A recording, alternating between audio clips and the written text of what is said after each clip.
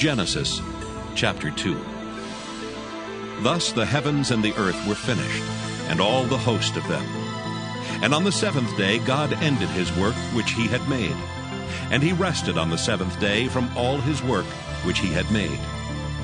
And God blessed the seventh day and sanctified it, because that in it he had rested from all his work which God created and made. These are the generations of the heavens and of the earth when they were created, in the day that the Lord God made the earth and the heavens. And every plant of the field before it was in the earth, and every herb of the field before it grew. For the Lord God had not caused it to rain upon the earth, and there was not a man to till the ground. But there went up a mist from the earth, and watered the whole face of the ground. And the Lord God formed man of the dust of the ground, and breathed into his nostrils the breath of life, and man became a living soul. And the Lord God planted a garden eastward in Eden, and there he put the man whom he had formed. And out of the ground made the Lord God to grow every tree that is pleasant to the sight, and good for food, the tree of life also in the midst of the garden, and the tree of knowledge of good and evil.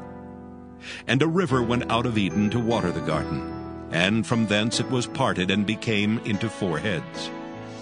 The name of the first is Pison. That is it which compasseth the whole land of Havilah, where there is gold. And the gold of that land is good. There is bdellium and the onyx stone.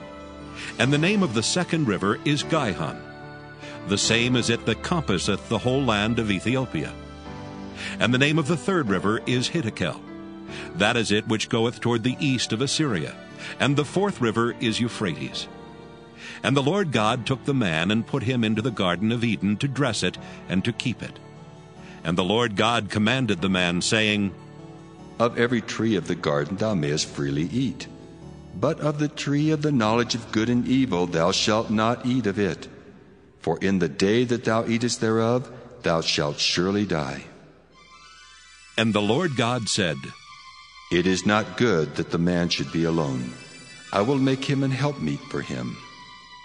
And out of the ground the Lord God formed every beast of the field, and every fowl of the air, and brought them unto Adam to see what he would call them.